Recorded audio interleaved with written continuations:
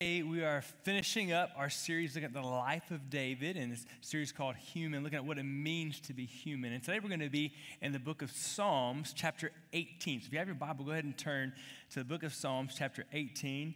And I hope, there's nothing wrong, absolutely nothing wrong with using your phone or iPad, but man, I would encourage you to use a paper copy of God's Word. There's one in the chair, in the pew in front of you, and use that if you need to. Man, it's fun, and to just be a little more focused and dig into God's Word, because we take the Bible really, really seriously here. We don't take ourselves too serious, but we take the Bible really, really serious. Psalms chapter 18.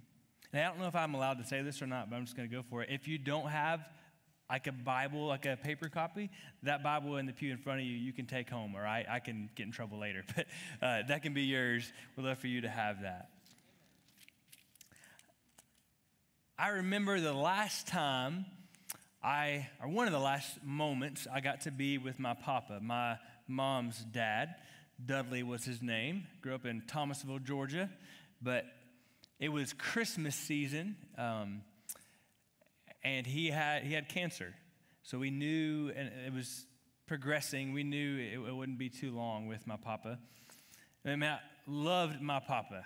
He certainly taught me how to laugh, taught me how to dance like no one's watching, taught me how to flirt with my wife at any age. I remember even in his 80s, he would flirt with my Mimi, who's still alive. He would flirt with her, and she would just kind of look at him and shake her head. Dudley, but always having fun.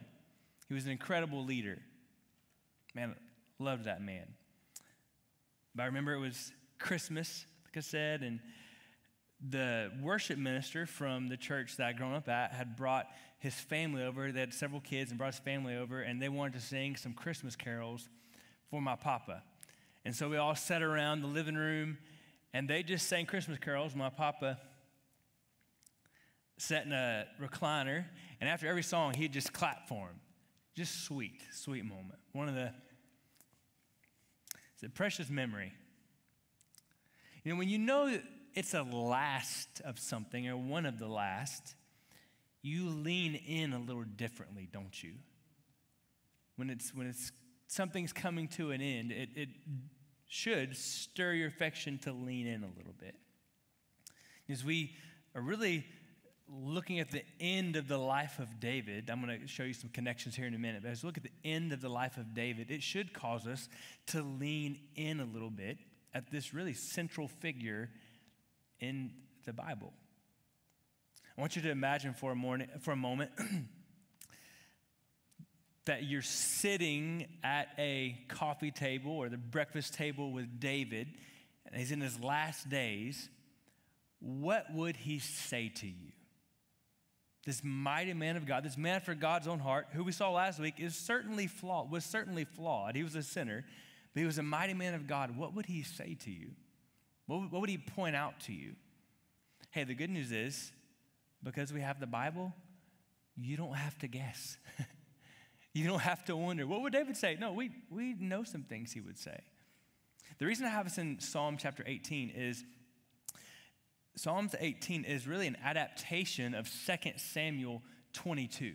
So 2 Samuel 22, you're welcome to read that later, or put your finger in there and mark your spot now. But 2 Samuel 22 is David's song of victory. And I believe it's included at the very end of his life because it's representative of an overarching theme of David's life, that God is good to his children. He takes care of us. So Psalm 18, while 2 Samuel 22 is very specific and particular to David, Psalm 18 is a little more generalized for the people of God as a whole, that God is good to his children. So that's why we're in Psalms 18 today, because of the connection to 2 Samuel 22. And what's really clear in this chapter is that David, as messed up as he was, he had a clear and appropriate and proper view of who God is. David knew God. So as we lean in this morning to sit and talk with David, he's going to teach us about who God is. And hey, listen, if that doesn't seem particularly relevant to you this morning, your understanding of who God is affects everything about you. The great A.W. Tozer said it this way. He said, what comes into your mind when you think about God is the most important thing about you. J.I. Packer, in the book Knowing God, said, knowing about God is crucially important for the living of our lives, as it would be cruel to an Amazonian tribesman to fly him to London, put him down without explanation, and leave him as one who knew nothing of English or England to fend for himself. So we are cruel to ourselves if we try to live in this world without knowing about the God whose world it is and who runs it. The world becomes a strange, mad, painful place, and life in it a disappointing and unpleasant business for those who do not know about God. Disregard the study of God, and you sentence yourself to stumble and blunder through life blindfolded, as it were, with no sense of direction and no understanding of what surrounds you. This way, you can waste your life and lose your soul. What you know about God matters. We're going to this morning just drill down into one single verse in chapter 18, verse 30. What does David want us to know about God? Chapter 18, verse 30. He says, God, his way is perfect. The word of the Lord is pure. He is a shield to all who take refuge in him. So many things in this chapter David tells us about God. We're just going to see 3 from one verse. Here's the first, right from the text, because you don't need my ideas, you need God's ideas in the Bible. Number 1, his way is perfect. God's way is perfect. So let's think about this, just even looking at the text. Not my ways, his ways are perfect. You can make your plans, you can make your agenda, they're going to be imperfect.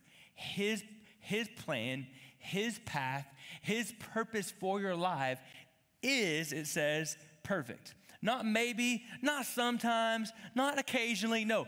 All the time, it is perfect. It's a fact you can hang your hat on. Not just when God's in a good mood, not when he's done a lot of planning. No, God's ways for your life, his plans, his purposes, his path are always perfect in every season, in every moment. That word perfect is tamim, which means without, like literally without defect. Without, kind of interesting word, without handicap.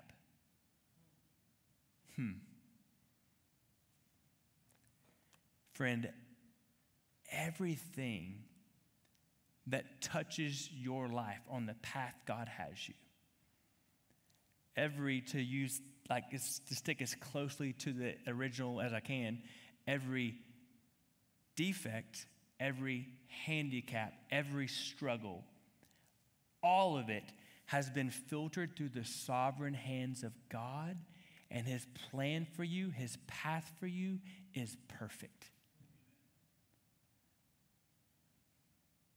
You don't always see it in the moment, right? There are times where God takes you on a turn and you go, whoa, Lord took that turn a little fast. Or didn't see that one coming. Everything that touches your life has been filtered, sifted through the good hands of God. You know who could attest to that? Is Joseph. Do you remember in Genesis, the story of Joseph? Man, from the beginning of his life, God really kind of showed him a little bit like, hey, this is what your path is going to be like. This is the plan I have for you. But it seemed like for the first as we read, the first few chapters that we read of Joseph's life, the plan didn't seem to be going so well. Brothers sold him into slavery, thought about killing him. You know what, instead of killing him, let's throw him into slavery. Can you imagine your siblings having that conversation about your life? It's terrifying. Then God sees him, or never quit seeing him, but He rises to some influence in Potiphar's household. He does the right thing, and yet he ends up in a dungeon again.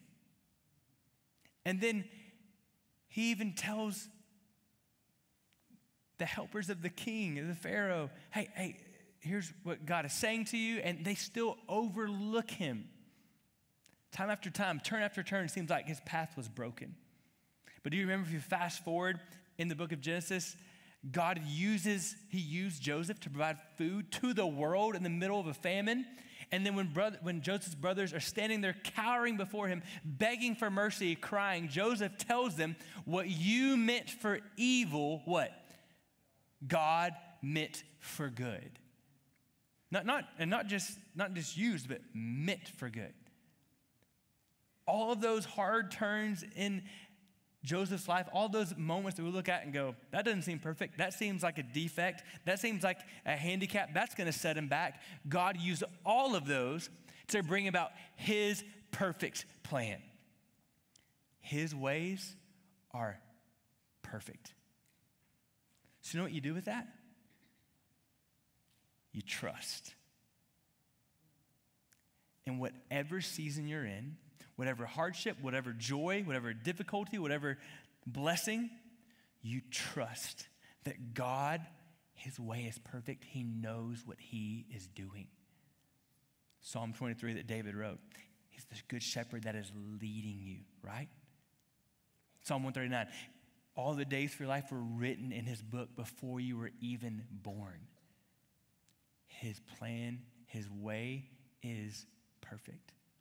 And you say, well, Brandon, okay, I hear that, but I'm reading my life right now, and I don't like the story that's being written. I would challenge you, I would encourage you to wait for God to keep writing your story. Well, he's already written it, but wait in a sense, for God to turn the page and you to see what's next.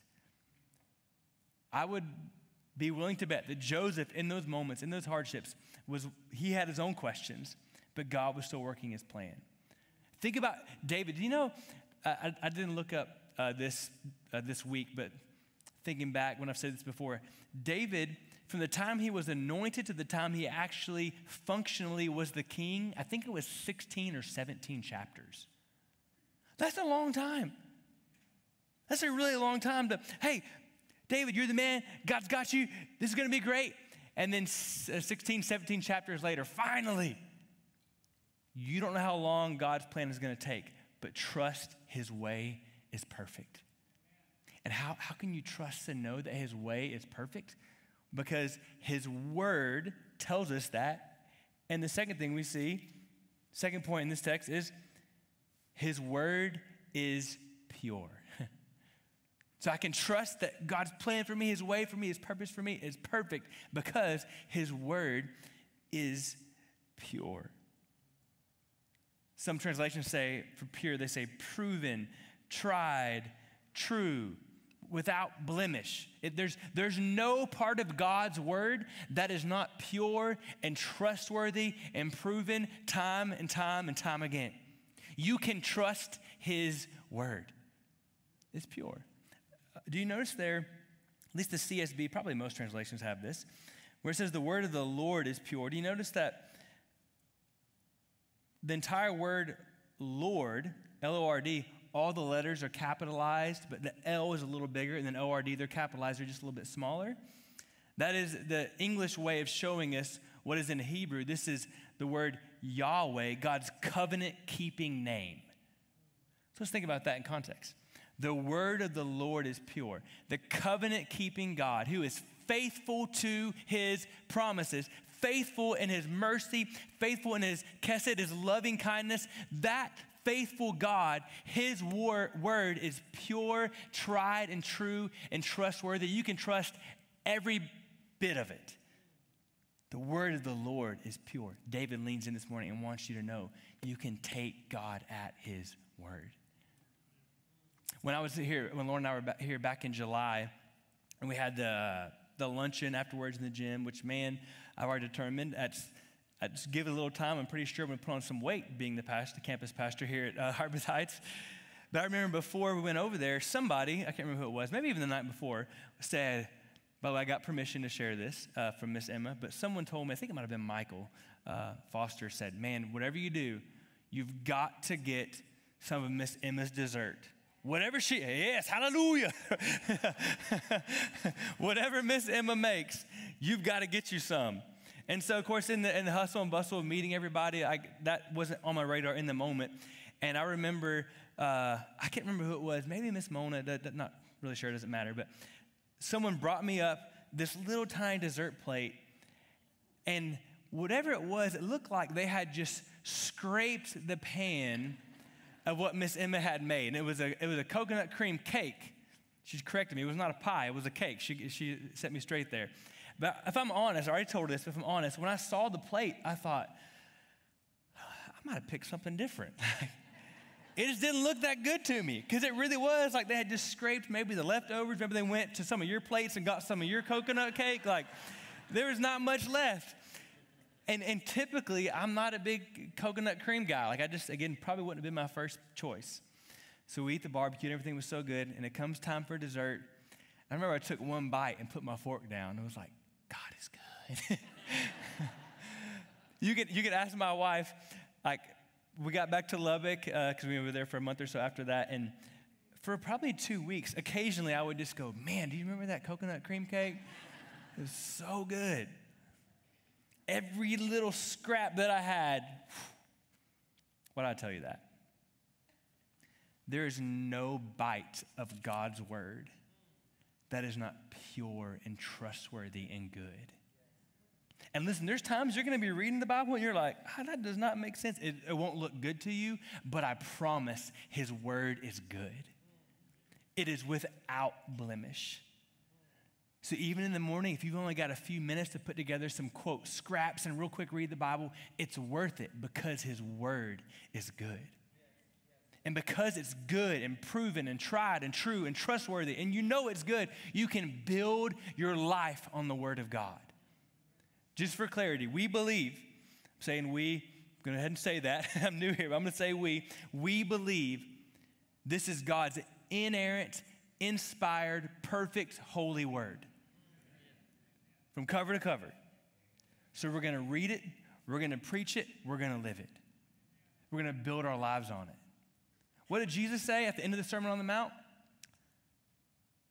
The wise person is the person who does what he said.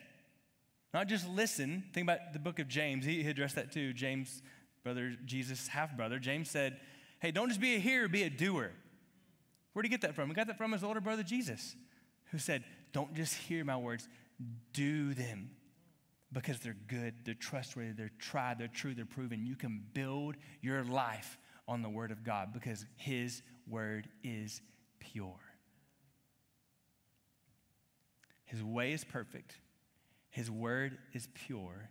Number 3, his provision is enough. His provision is enough. Look at the last little part of verse 30. He is a shield to all who take refuge in him. David, from a military perspective and from a metaphorical perspective, so to speak, had found refuge in the Lord. That the Lord was a shield for him. He could run to him and find rest and find protection, find nourishment in the Lord. If you look at all of Psalms 18 over and over again, that's one of the overarching themes that God provided for David. His provision is enough. It's not, when you read the Psalms, when you read David's life, it's not God plus something. No, it's God is enough. Look, I know I said one verse, but just to steal from verse 31 for a second, he says, for who is God besides the Lord? And who is a rock? Only our God. He's the only rock. You can build your life on him, and what he provides for you, his foundation, his provision is enough. Think about David and Goliath. When David ran out to fight Goliath, he didn't tell Goliath, hey, Goliath, I've been working out, and I've been doing some CrossFit. I think I can take you. Then he told Goliath, the battle belongs to who? Belongs to the Lord. So you're not coming against me, Goliath. You're coming against the Lord. Goliath brought a knife to a gunfight because he wasn't fighting David. He was fighting the Lord. And the Lord would provide what David needed. The Lord's provision is enough. In every area of your life, you don't always see it, you're not always aware of it, but it's enough. As a quick side note, I want to encourage you maybe this afternoon or later this week, read through 2 Samuel 22, read through Psalm 18, and consider the goodness and grace of God in your life. That's what David did. He was aware of God's goodness, his provision. You know, me included, could get better at that, being aware of God's goodness. Our kids are super grateful. You guys are awesome. You really are. But like average kids, or every kid, sometimes they're just not aware of what parents do for them, right? This summer, we went to San Antonio for a little vacation, and one of the days we went to SeaWorld when it was 120 degrees. Probably not, but literally it was 108 that day, so it probably felt like 120 on the asphalt. But I remember I stayed up the night before. That was like day 5 of vacation, and stayed up the night before we went to SeaWorld. I downloaded the SeaWorld app.